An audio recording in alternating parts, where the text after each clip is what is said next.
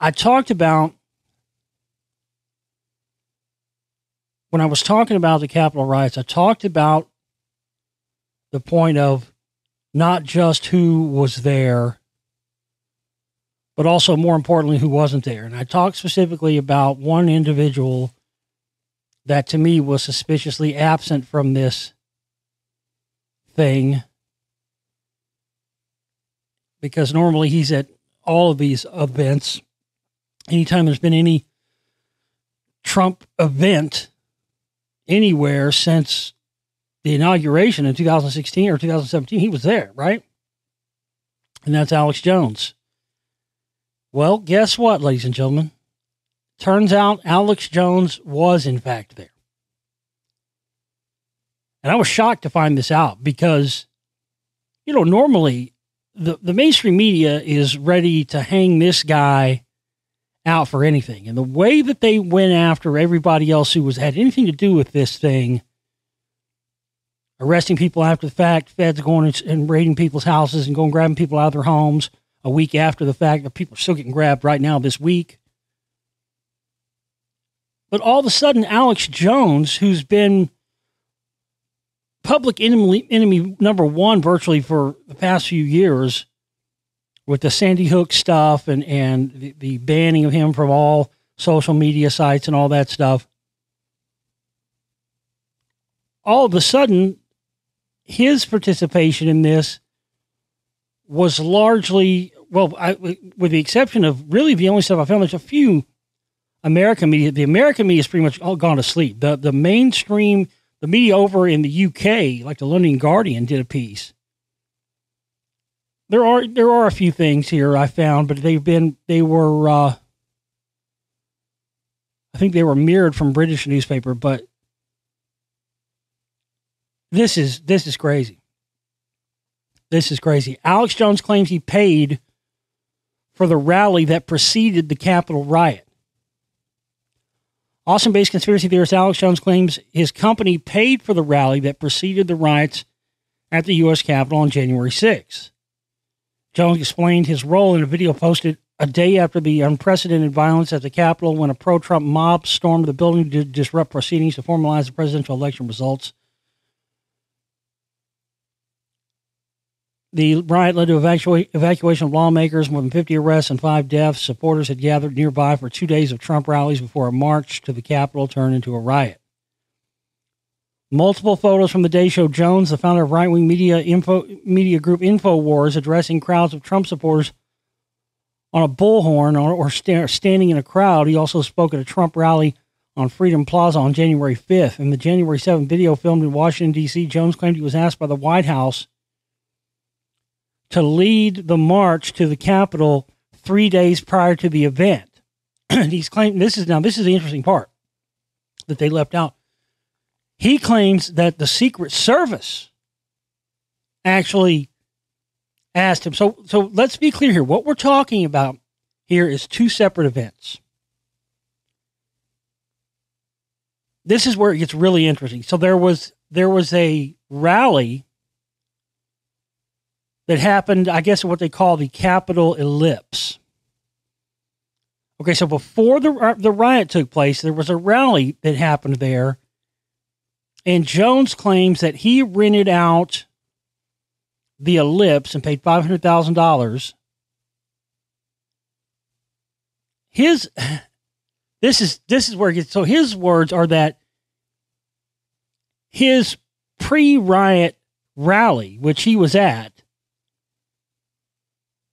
had absolutely nothing to do with the riot that ensued, because the riot that ensued and all that stuff and all the ensuing chaos bullshit was done by Antifa. This is according to Jones. I mean, my God, folks, if this thing didn't already stink to high heaven before, I thought it stunk to high heaven because Jones was suspiciously absent. Now that we know he was there, it stinks even fucking more. In the video, Jones said the Secret Service would pull him out of the front row during the president's speech about 30 minutes before it ended so he could go to the place where he would start the march. Jones said that he ultimately did not end up leading the march because there was already a crowd ahead of him. So that's his story. So his story is the Secret Service. This is insane. The Secret fucking Service asked Jones to lead the march on the Capitol. And his story is that before he could do that, there was all these other people, hundreds of thousands of people already in front of him that were all Antifa and BLM and everything else. So he was unable to do what the Secret Service wanted him to do. Jones also said he paid close to $500,000 to book the Ellipse, the park where President Donald Trump's supporters initially gathered, and other areas near the Capitol. He said 80% of the money came from an unnamed donor. Now, so which one is it? Because he first claims he paid for it out of his own pocket. Then he claims 80% of it came from an unnamed donor. Well, who's an unnamed donor? Probably somebody Russian, somebody with a fucking Russian last name. Somebody with, I mean, give me a break. So you're not going to tell us who this unnamed donor was? But you first claimed it was $500,000. So 80% of that $500,000 came from an unnamed. Again, this is all shady. And again, we know who we already had there on hand. I talked about Pat Miletich, the ex-UFC guy being there, who's a Freemason. I've already covered Jones's connections in his family. Excuse me. Connections with Freemasonry in my film, The Secret Riot Volume 2. That came out in 2011, by the way. That's a 10-year-old film. That's how long I've been exposing this, in case you're new to my work. Then we had Army psychological warfare officers there. Again, in that same film, I exposed Jones's connections to military psychological warfare. I talked about Michael Aquino. I talked about that the other day. Michael Aquino used to head up the Army Psychological Warfare Office, where one of their agents was there at the Capitol riot. And don't forget, he's the guy that coined the term InfoWars in his Mind War documents, which, like I said the other day, you can now get on Amazon. By the time I got out there, 30 minutes before Trump finished his speech, there was already hundreds of thousands of people ahead of me marching. And before Trump ever took the stage, Antifa dressed up, over 100 of them as patriots, was there.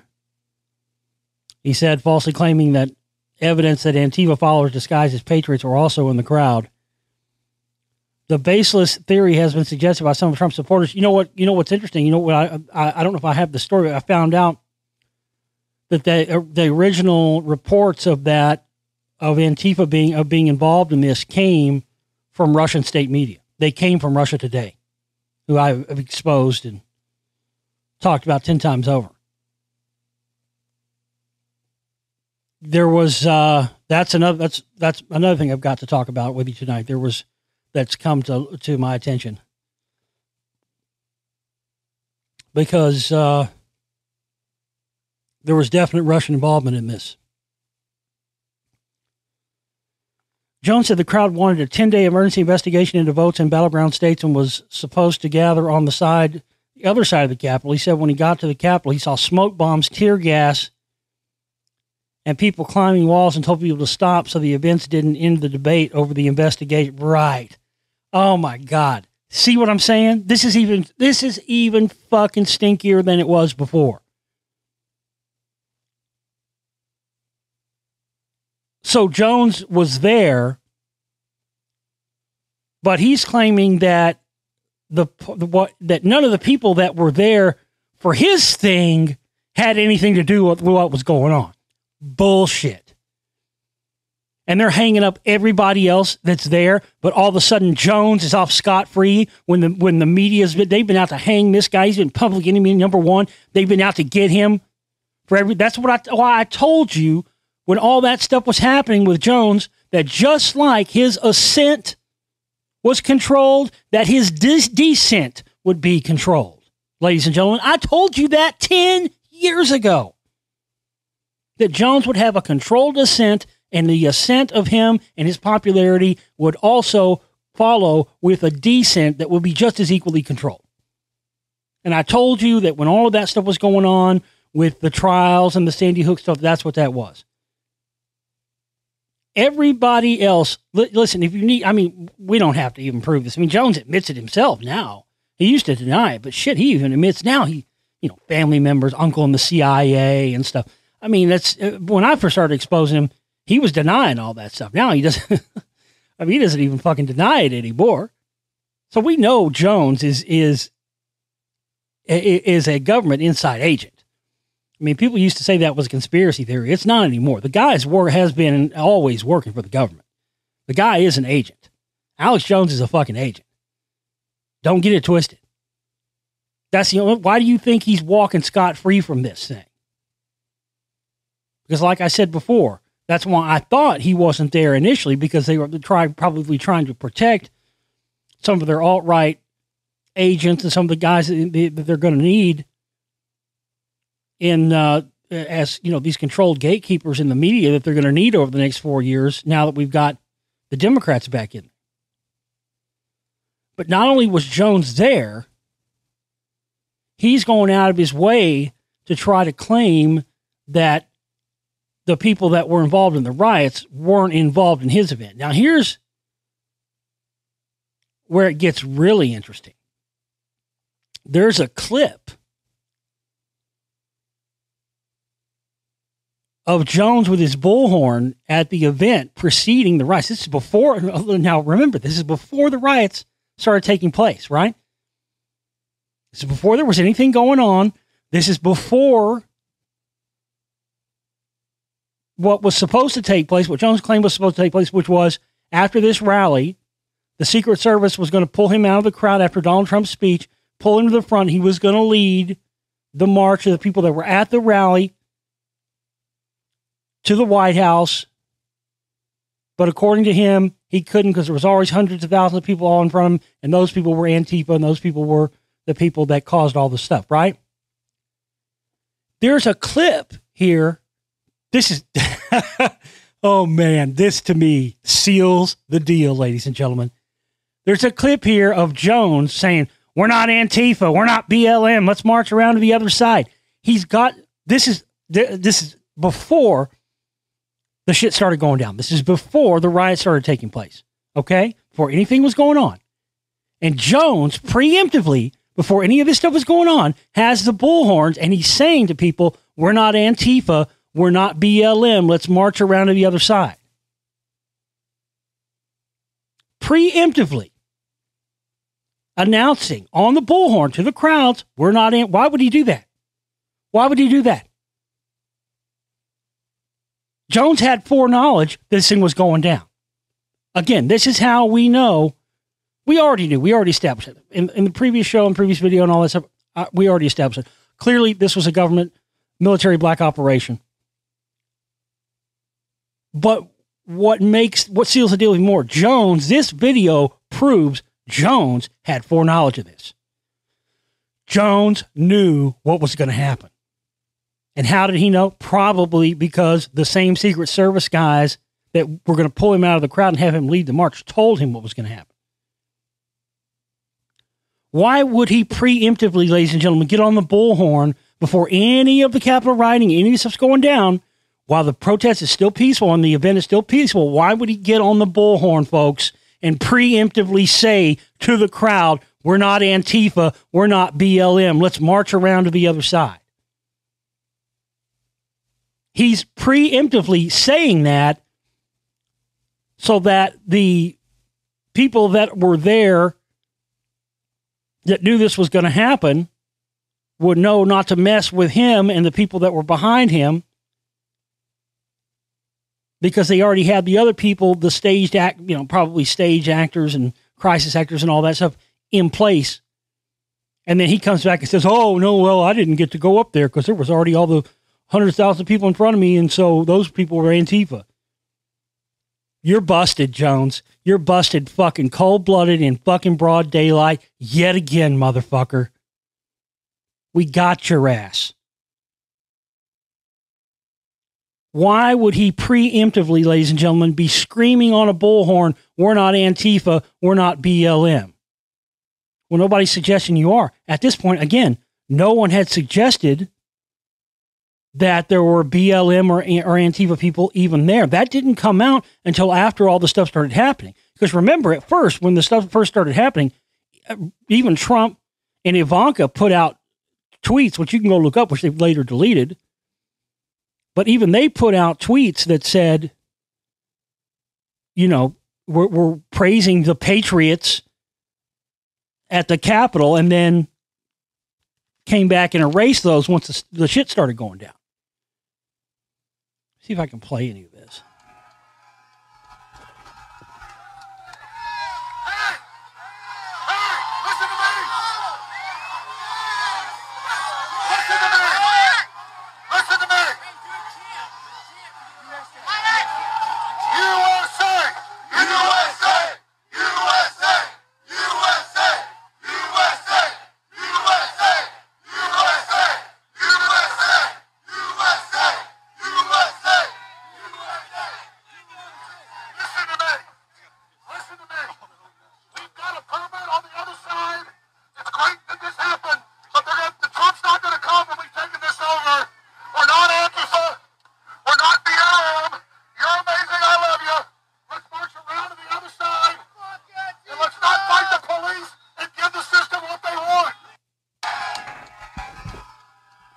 All right, so there you go.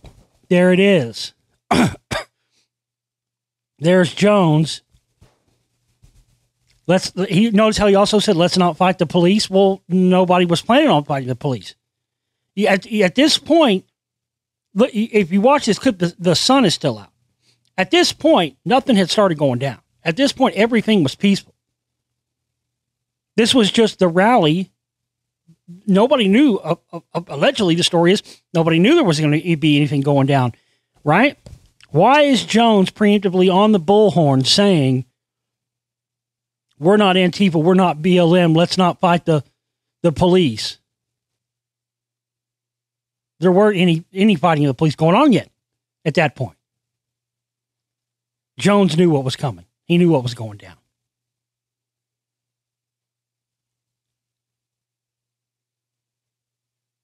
Alex Jones said, we're not Antifa, we're not BLM, you're amazing, I love you, let's march around the other side, let's not fight the police and give the system what they want. We are peaceful and we won this election, and as much as I love seeing the Trump flags flying over this, we need to not have the confrontation with the police. They're going to make that the story. I'm going to march to the other side where we have a stage where we can speak and occupy peacefully. There's another video doing the rounds of the internet where Alex Jones can be seen having a go at a QAnon follower who happened to call his show. When the caller says why he keeps interrupting him, Alex Jones says, because you're lying, because you're full of shit. The famed conspiracy theorist then goes off saying that none of Q's claims ever came true. The whole episode marks an occasion where the InfoWars conspiracy theorist comes across as far more sensible and reasonable than peak rational atheists who have succumbed to the Trump derangement syndrome. Again, all of a sudden he's changing his tune. Listen, this was the fucking plan. This was the fucking plan. And all of a sudden he's separating himself from QAnon all of a sudden too. Man, I told you they wanted to keep, that's why, again, this is why I initially thought Jones wasn't there, why they didn't have him there, because they wanted to keep him intact and keep his operative status intact and not have him brought down with the rest of these guys that were there, because they're going to need him as an operative over the next 4 years. He was there, but he was also preemptively and on video, by the way. Notice they had plenty of video capturing Jones saying, hey, but you know, this is before anything has gone down, folks. This is before anything's happened. Jones is up there on the bullhorn saying, hey, listen, you know, if anything, hey, I'm not saying anything's going to happen here. You know, I'm not saying there's going to be riots or, you know, I'm not saying anybody's going to go after the police, but, you know, hey, in case anybody does, I just want to preemptively put it on the record and say we're not Antifa, we're not BLM, we're just here for a peaceful thing. And then, boom. Oh, I didn't get to go down there, folks, because there was already too many people there. And those are the people that stormed the Capitol. Those are Antifa people. Those people weren't with us, folks. Holy fucking shit, guys. I told you, the fucking plot thickens.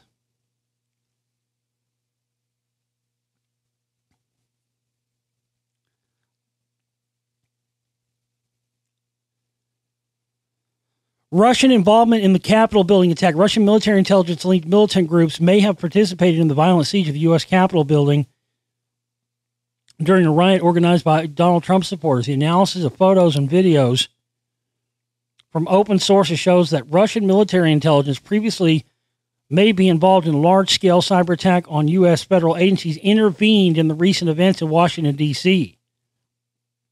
So there's a good chance that those guys we saw using the Punisher logos that were all covered up, there's a good chance those guys may have been Russian special forces.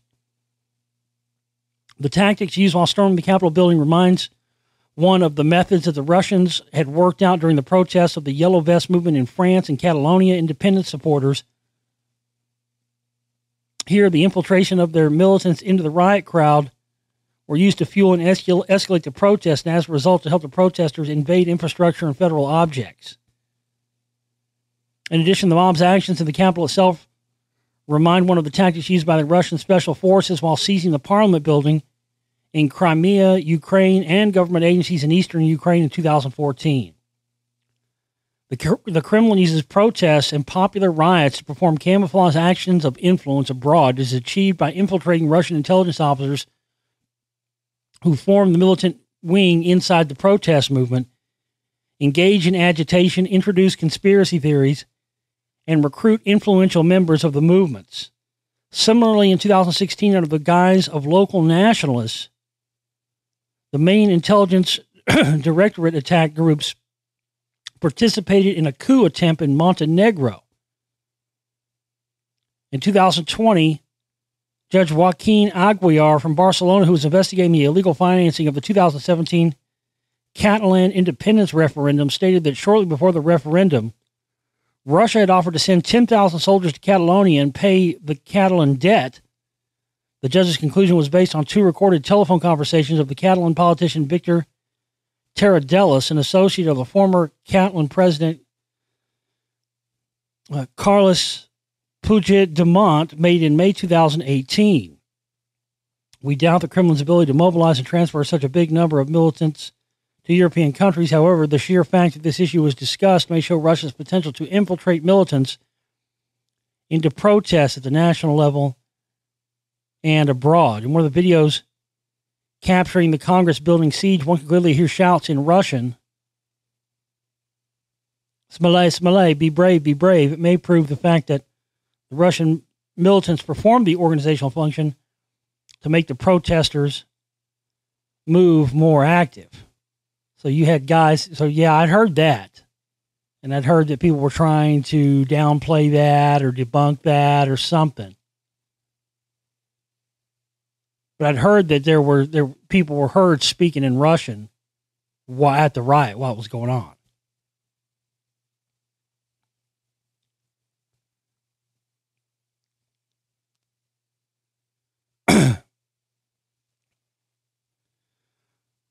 Russia's involvement in the United States protests and the siege of the Capitol building is seen as an act of terrorism, may be similar to the 9/11 attacks. Yeah, I've talked about that. Therefore, we're recognizing Russia as a terrorism-sponsoring country, imposing tougher sanctions against the Russian economy, blah, blah, blah. And now it's also come out that apparently, where did it go?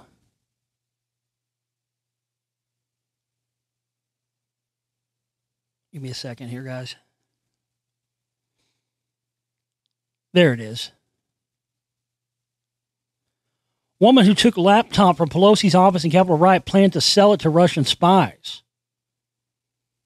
A woman identified as having taken part in the storming of U.S. Capitol is accused of stealing a laptop belonging to top Democrat Nancy Pelosi, which she hoped to sell to a Russian spy agency, according to the FBI. There is no indication that Riley June Williams, a 22-year-old care worker from Pennsylvania, took a laptop from Mrs. Pelosi's office. The FBI, which is working off of a tip, said in the court record the matter remains under investigation.